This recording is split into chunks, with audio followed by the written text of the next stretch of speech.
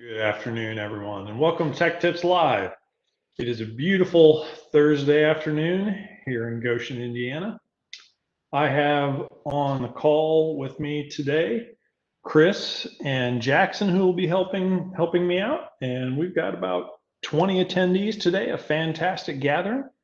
So we're going to have a lot to cover and a lot to learn here in the next half hour.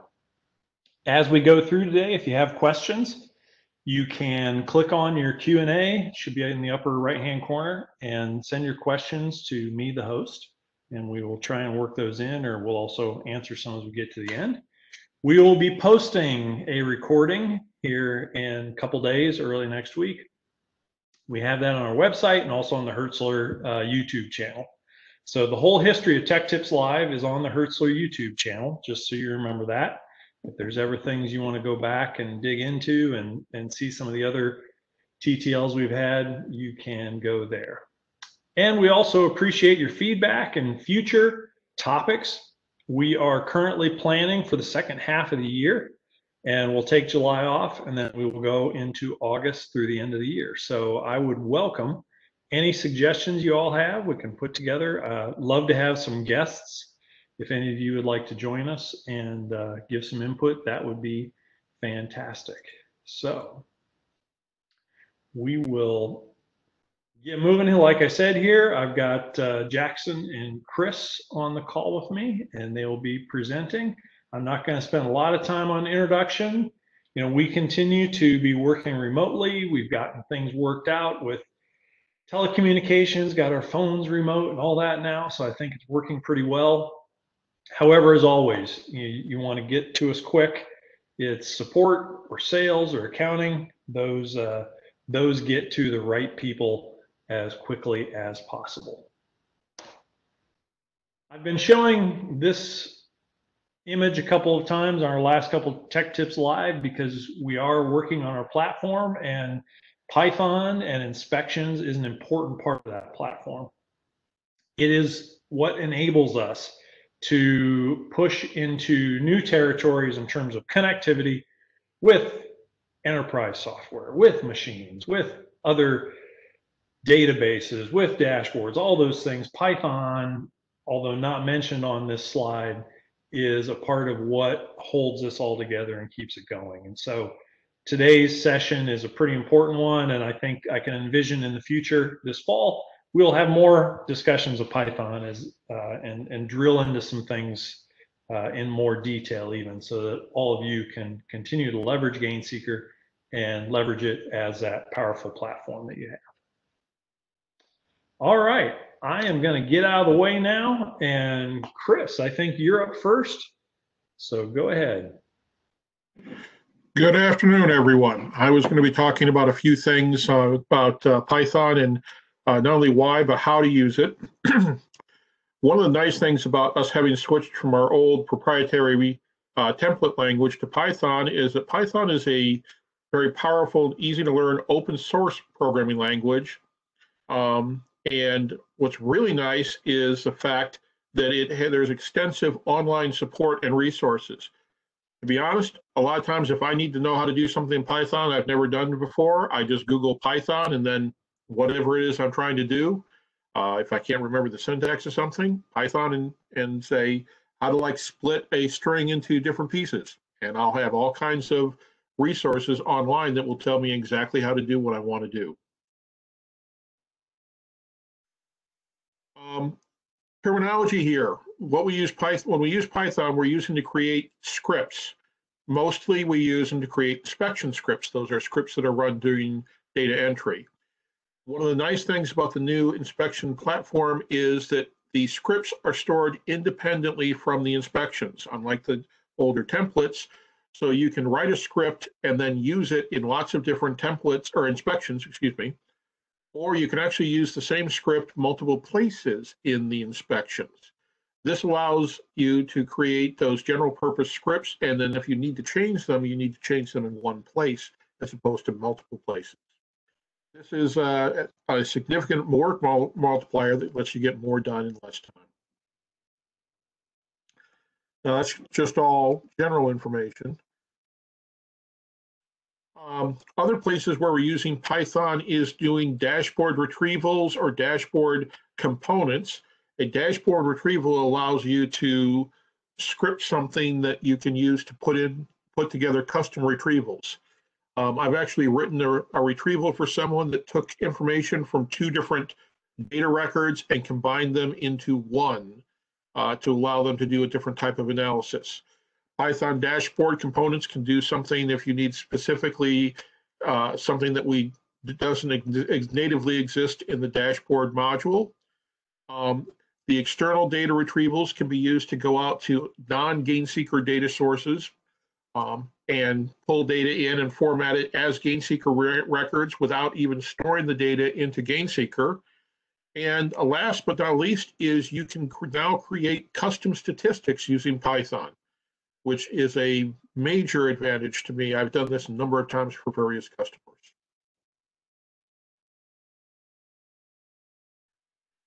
One of the things I want to talk about today is what we call an inspection script. Now, an inspection script is a script that you define at the inspection level. You could think of this as simply a pre-script for the inspection as opposed to a sub-inspection. This script will be run before any other scripts. It doesn't actually technically behind the scenes get run as soon as you open up the inspection, but you could think of it that way. Before any other script gets executed, the inspection script will be run. Now, what I often use this for is to define variables, define text strings or functions. Bill, can you advance to the next slide? Okay. So, I'll use functions, which again is just little pieces of code that do something, and then I can call upon those functions at any time. And one of the things that I've started to do with some of our customers is maybe create a single inspection script that has a library of functions, and then every inspection might actually have this inspection script defined. So whenever you want to use a function, you just have that inspection script, define it at the beginning of the inspection, and you're good to go. And again, that gives you one place where you can put that code and edit the code that is then used anywhere in your system.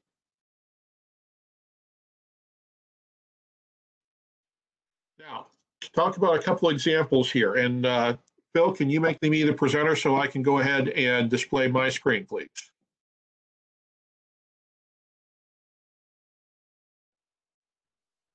All right, you should be good to go, Chris.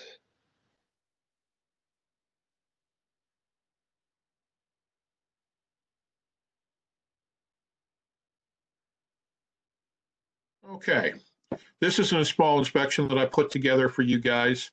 I'm going to talk about how you can set the inspection script, which basically is in the properties of the inspection. So it should automatically default to these properties when you first open the inspection. But if you've gone in here and you've clicked anywhere off, you can get back simply by clicking the inspection name in the upper left-hand corner. This is where you define the inspection script. And I've got one in here where I've got 2 different functions that I'm using in what we call validation. Validating traceability information to make sure the operator didn't inadvertently enter incorrect values is something that I get asked to do a lot for customers. So I've got a couple functions here that are going to basically take a value and then return a true or false based upon whether that string, because all traceability values are entered as a string, is a valid integer string, or a string of integers, of numbers, if you will, or if it's a valid float. One of the ways that you could use this is if you have a work order number. And the work order number technically is numeric, but when you enter it into a GainSeeker trace field, it's going to be entered and stored as a string. But if it's not numeric, then you know that it's not a valid value. The other thing that I've got here is I'm defining a variable. This is a variable that is going to do a select statement to retrieve the most recent X values for a particular trace field. You can then use this to define a drop-down list. This is another example that I got from a customer, to be honest. It was not my idea to come up with this. but the customer had a lengthy trace value for a work order number that is always numeric, but it was like 10 or 12 digits long. And they would have to enter this every single time that they went in to enter data. And she thought it would be nice if the value, they could type in a value, but they could also have a drop-down list that would show the last 3, 5, 8, however many values that had been previously entered in the system, and then they could just choose it from the list. But because work orders changed every single day, this wasn't something that you could manage a full regular drop-down list and then force people to choose it from the list. So this is a query here that allows you to go and select the top X20 UDL1, trace field 1, from the table where ordering by date time descending. Now in this one inspection, basically they're entering a lot number, they're entering a length and a width, and then I'm just calculating an area. As I said, this is a very basic inspection. Now, one of the techniques that another one of my coworkers introduced me to is instead of having multiple scripts and then having to like switch back and forth to see all your code, he's putting all of his code basically into one inspection script. And then if it's a pre-script, he has to have a pre-script defined, but both his pre-script and the on-chain script are running at the same time. And if he needed a post-script, he could do the same thing. He'd have to have 3 formula tests, one to run it at pre, one to run it on change, and then one to run it on post. But then in the script, he basically just says if the test ID equals pre, which is what it will be when it's running as a pre-script, do this code, which is defining that drop-down list. And then this is all the on-change code that's being based upon what was the test that just got changed. And then if they needed to, he could say if test ID equals post and put the code in the post script. So instead of having to have 2 or 3 different scripts, he puts it all in one place so you can it's easier for him to edit and maintain. Chris, may I hop in here? I had a question already here about debugging, and I don't know if you want to touch on it here, or maybe you and Jax can hit that at the end, but I don't know if there's something you could just show real quickly here about how you think about debugging when you're working on a script like this. Well, one of the nice things about debugging, though most of you are probably already familiar with this, are breakpoints. I can put a breakpoint in here and at various places in here, okay? And then when I run the script or I run the inspection, this screen will appear when I'm running through the script, and it will stop every time there's a breakpoint. This is another advantage of when you put all the code into one script, is you have all this script, you can put breakpoints in that will be triggered when the script was started to run in as a pre-script or a post-script or an on-chain script. If you have it in 3 different scripts, that becomes a little bit tougher. Obviously, another thing I can do, and this is a very nice thing that they've added, is if I just click this button, it actually goes out and starts the inspection. So I can actually step through it, but also have my code here behind. So now this is running as a pre-script, so I can step through it. And over here on the right-hand side, there are all my variables, of course. These 2 were defined in my inspection script, and they're the functions, the code that will return a valid, whether or not a variable I pass in is either a valid float or a valid integer. And then here is the string that I defined in a variable also in that inspection script. So I can either scroll through.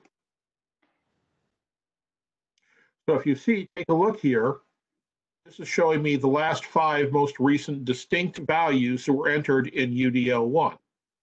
It was done by running a query, and I built that query.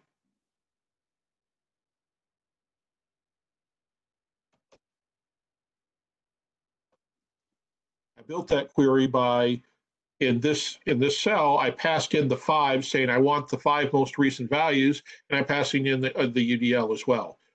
So because I didn't do this quite right, I should have had this as a number I could pass in as well, so I could grab any UDL that I wanted. In any case, this allows me to step through it.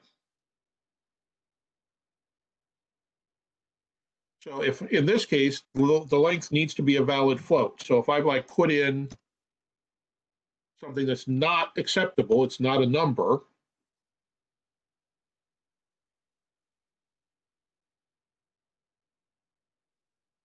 see, it's popping up this message. Okay, I should have stepped through that code. But then it cleared that value and actually put the focus back in that. Let me go ahead and put this in another breakpoint. And I'll execute that again.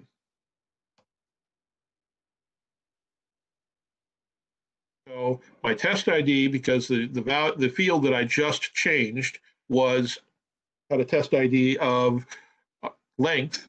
So at this point in time, it's going to execute this code. I'm grabbing the value from this inspection, and then I'm calling the function and passing in whatever value I got.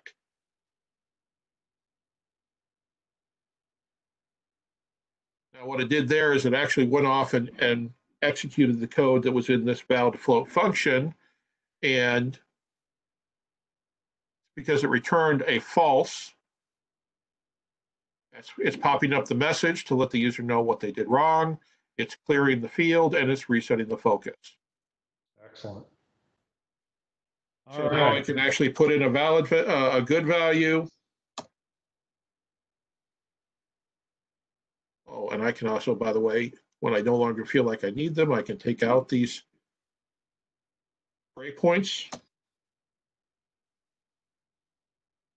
Okay.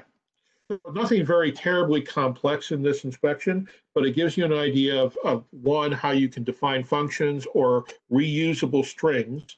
The .format command in Python is a very useful command. You can define a base string and then build all the variations of it that you need by passing in parameters. I make a lot of use of that function. And you can, as I said, you can use this, set all these functions and strings up in an inspection level script, and then use them easily in multiple inspections.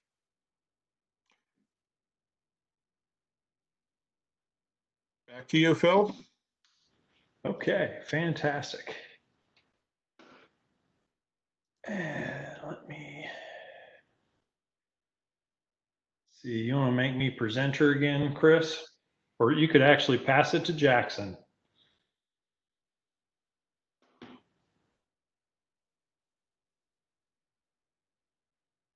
So Jackson, if you want to get ready, I don't know if there's any, there you go. Chris has passed it over to you. Okay. Can you see my screen? Yes, we've got, well, it hasn't been shared yet. Okay. There, we're getting you. Okay. Okay, so I'm going to cover some of the up-and-coming Python improvements and new additions in GainSeeker versions 9.3.2 and 9.4. And after that, if I have time, I'll do a quick rundown of some of the features of the Python editor that you might not know about. So one of the big additions to version 9.3.2 that we added was the ability to archive Python scripts. And this is super useful. I know a lot of people are excited about it, and I've already found it super useful. This is useful because it allows you to keep track of previous versions of scripts and then easily see the changes that have been made to them. So I have this script up. I've added another very important comment to it. And I want to save those changes and archive them. So in the Python editor, we've added this new archive button. And by clicking on the archive button, it allows you to archive the current version of your script and also view the previous versions that have been archived for this script. So you can see here, I have the current script. The current script is highlighted, so that's the one that we're viewing. But then by clicking on these other archives, I can see what how the script was stored at that point in time. So the very first archive, and then all the subsequent ones. And so you can see here's my current script, the previous script. I have made a change, so I'm going to go ahead and archive it. So click on the Archive Current Script button, and then it asks for an archive message. So each archive is stored with the date that it was archived, date and time, the version, archive version, that just increments each time you archive it, an archive message, which is really handy, which allows you to store relevant information about the changes that have been made, and then who archived the script. So I'll enter a quick archive message. Let's see, added important comments, and then save this archive, and then you can see it shows up here. Another handy thing you can do is if you use Shift or Control and click another script, you can compare the current script with previous archives, or just compare archives. And so, for example, from the initial archive to this archive, I made quite a few changes. So, and this uses the compare that's been set up, your default settings. I have mine using WinMerge, which is free to download. And you can see, okay, yeah, these are the changes that I made. You can also see the archive message for the currently selected archive down below. Another thing, we also added the ability to archive all of the scripts for an inspection. So if you have an inspection that uses a lot of different scripts, instead of archiving them all individually, you can go to the in the Manage Inspection dialog, highlight that inspection and click Archive Scripts, and all the scripts for that inspection will be archived. The same thing has been added for dashboards. You can archive all the scripts for a dashboard in GS Charts, and also in GS Utility. You can archive all of your scripts. So you can do it by script type, because there are different script types, or you can do all of them at once. And that's useful if you want to make an initial backup of all your scripts, or if you want to make a bunch of changes at once and don't want to go archive all of those scripts individually. Another really useful feature that's coming in 9.4, we added the ability to add bookmarks to scripts and navigate through them in the Python editor. And so if you have your cursor on a line, if you have a script open and the cursor's on a line, you can press Control-K to set a breakpoint, or sorry, not a breakpoint, a bookmark. It's easy to get them confused. A bookmark on that line. And you can also do the same thing if you right-click and choose Toggle Bookmark. So let me set another one here. Then once you have bookmarks set, you can either right-click and choose Next Bookmark or Previous Bookmark to navigate to those bookmarks, or you can also use the keyboard shortcuts, which are Control-N and Control-P. So I'm hitting Control-N, and then if I want to go to the bookmark that I set at the top of the script, I hit Control-N again, and then the script gets navigated to there. You can also do this between scripts. So for example, if I wanted to set a bookmark in this script as well, and then when you're navigating to that one, the editor will switch scripts. And a pro tip from Byron, the alpha geek himself, is that if you are navigating through a bunch of scripts, you can set bookmarks in them, and then collapse the script list tab so you have more screen real estate, and you don't have to keep that tab open to keep switching between scripts. I think let me see. Let me just highlight one more addition, and then I'll hand it back to you, Phil. I know we're running out of time a little bit here. Another thing that we added in 9.4 is the ability to copy scripts from one configuration to another. And so that would be useful in a situation where you maybe have a separate development and production configurations, and you're constantly, making changes in your development configuration and then testing them, making sure they're okay, and then moving that over to your production configuration. If you're doing that, we added this copy to configuration button, which allows you to pick your target configuration, pick the script, and then optionally add an archive message to be stored if there was another script in the target configuration that needs to be replaced, and then copy it over to that. Yeah, I'll have to. Okay. And that'll make that a lot easier for you. Before you had to export and import and then or copy and paste. So, all right, let me stop sharing and give it back to you, Phil.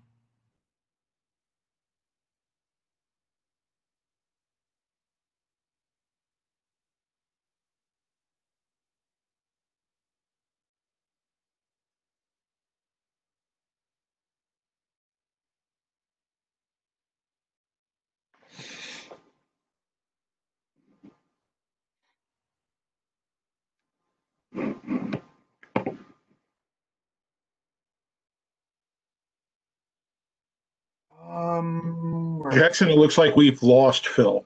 Not sure why, okay. but I'm not seeing him on the. Okay. Oh, here he is. Okay. Yes, I'll make him presenter.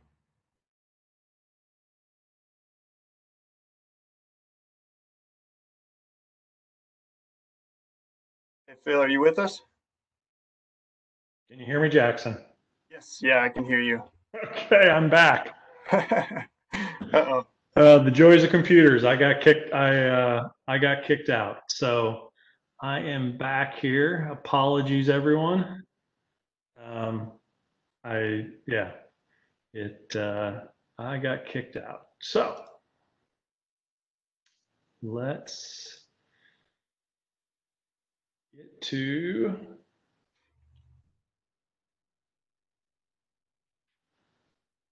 All right, so we went through, you talked about your new and improves. We have a couple minutes left for some questions, it looks like. And let me get to the questions. All right.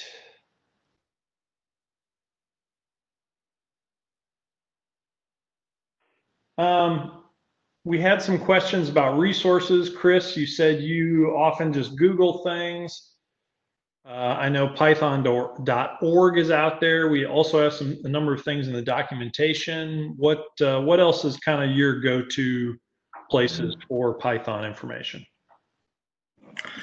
Well, after I Google, there's several places, several sites that will typically come up with possible answers.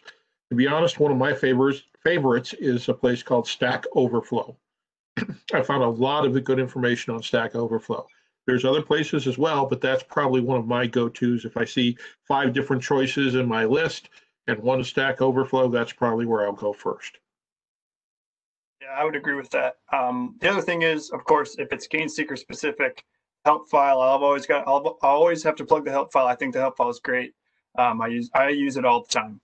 So that's agreed. I've definitely got that pinned to my start menu. So some further questions on the debugger. Chris, you kind of stepped us through how to go through and how to see the code actually kind of operating, but in the event you actually have a crash or I guess an unknown error, are there any other tips from either of you on how you go back and locate where those things are?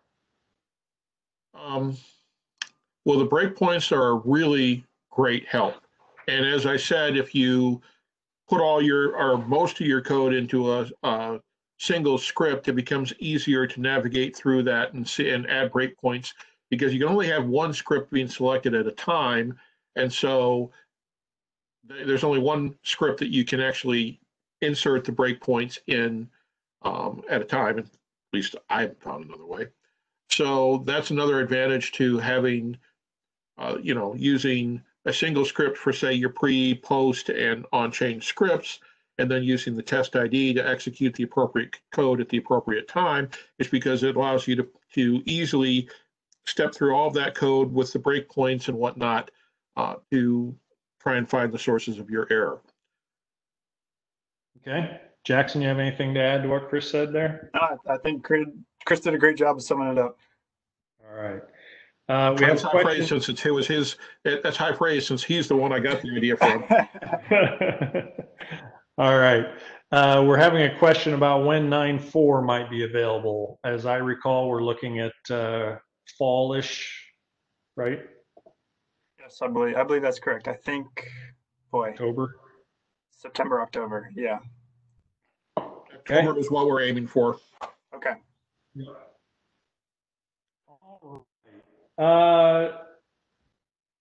showed a script. Can you call a script within another script? Yes, you can. There is a script to call one script from another, which is another very nice function to make increased use of, reuse of code, so you don't have to write the same code over and over again in multiple places. That's the misc.execute command, correct, Jackson? Yes. Yeah, I believe that's correct. Okay. And Jackson, you're the speed demon when you're on here. What keyboard? Do you have some keyboard shortcuts or things like that Yeah. you use a lot? Yes, definitely. Ones I use really frequently would be using Alt and the up or down key to move lines of code up and down. That one's really helpful. Also F9 to toggle breakpoints on and off.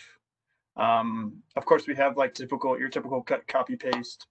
Pressing F8 to step to the next line of code while debugging, and escape to stop running a script while debugging. And using Control, Shift, and 3 to comment lines is also something I've found really helpful. It's probably my most used. Oh, and of course, Control F to find.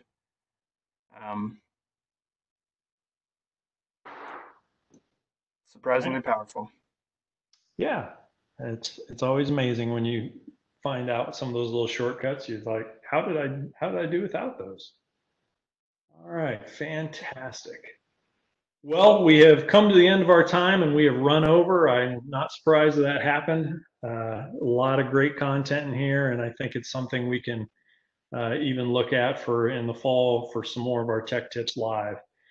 I know most all you attendees, I got the attendee list and I have your emails. So if there's some things, we may send some follow-ups on this. Watch our website. We'll be posting here in the next few weeks what our topics will be starting in August. And again, if you would have a suggestion, send them to me. I'd be happy to consider those as we look at what we'll do. So phil@hertzler.com. I'd be happy to do that. And thank you so much for joining us. And we'll have the recording up here in a couple days. So enjoy the rest of your summer, folks, and we will talk to you all in August.